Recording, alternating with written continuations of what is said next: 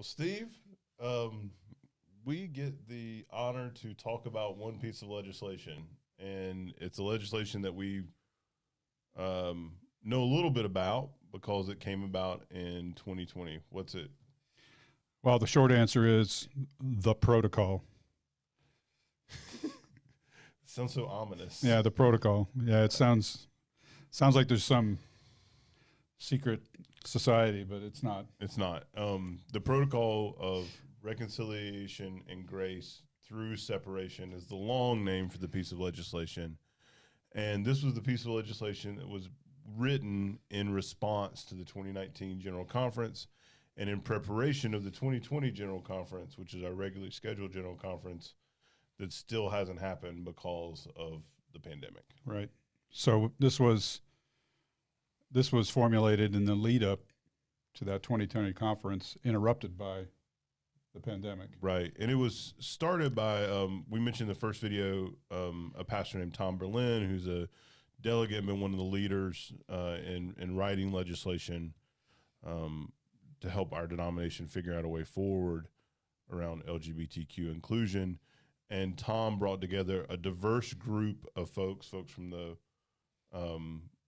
Wesley Covenant Association, folks from Reconciling Ministries, folks across the spectrum of belief around inclusion to write this piece of legislation. Right. Right.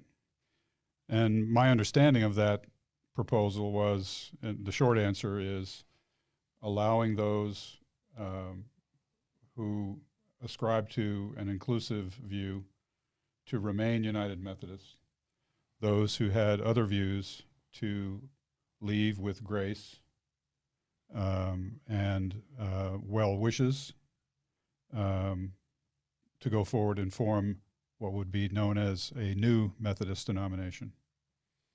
That's exactly right. It's from the, kind of like we've been talking, like the 10,000-foot view.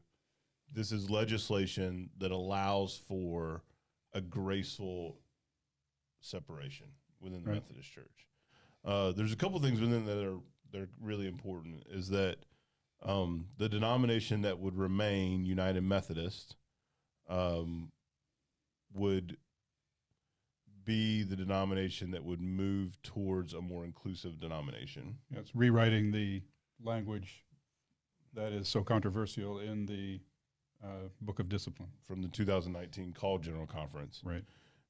It would also allow for local churches to not have to vote. If you're if you want to remain United Methodist, if you wanted to remain in the denomination you've been a part of, you don't even need to take a vote. You would be allowed to stay that way. It also allows for annual conferences to determine whether or not they would want to be a part of the new denomination or the remaining United Methodist. In each of those scenarios, it allows for the local church, the annual conference, to retain assets, retain buildings. Yeah, you wouldn't lose your property. Wouldn't lose your property, wouldn't lose your, for local pastors, you wouldn't lose your pension. There'd be a way for that to be Right. Separated out in a fair process. Which one of the points that Tom Berlin makes is he said, we're at an impasse as a denomination. And there are folks that disagree fundamentally. And this allows for that separation in a way that's grace-filled. Right. When you hear this, Steve, how does that sound to you? What does that feel like? Frankly, it's a little sad to me. Mm-hmm. But I think necessary if we're going to move forward with such intractable differences over this issue of human sexuality. One of the other pieces, I agree with you. I think it is a sad but necessary piece of legislation. If we're not going to figure out a way to move forward as a denomination as a whole, at least we can move apart in a way that's full of grace. Right. One last piece that's really intriguing about the legislation that will be interesting to see how it bears out is that it does offer an opportunity for whatever the new denomination is in the current United Methodist Church to share things like UMCOR and our general agencies and some of our ministries, and how that will continue to work in the long run. We don't really know, but there is an opportunity for even in separation, shared ministry together, which I find interesting too. Yeah, yeah.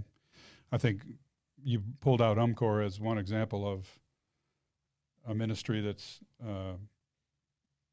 uniformly respected and cherished and does good work all over the world. So, yeah, and we can think about our general agencies around race and equity that are really important and will be important to both denominations going forward. I mean, those are just a couple examples of our general agencies that will want to make sure are supported and are not left out even in the midst of this difficulty.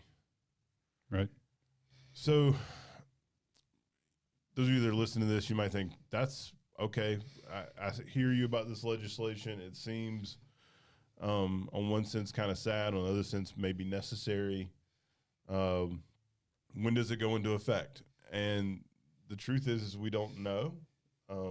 When's our current general conference going to happen? Well, I was going to say whenever we could predict when a general conference was going to happen, that's when this likely would be. But supposed to happen this coming August or September of 2022, and this is where this legislation will be presented. Right. Of course, all that's up in the air with the pandemic, difficulty in people traveling the world, and the restrictions on travel and vaccination and visas and all of that stuff. There'll be links below. We obviously cover this at a kind of 10,000-foot view, but there'll be links below this video. There'll be to an FAQ, and you can read the 33 pages of legislation with this. But we hope this is helpful and informative. And I know that it's maybe in the weeds, but it is important because it will affect every United Methodist Church, depending on how this is voted on, either later this year or the next year. Okay. Thanks so much.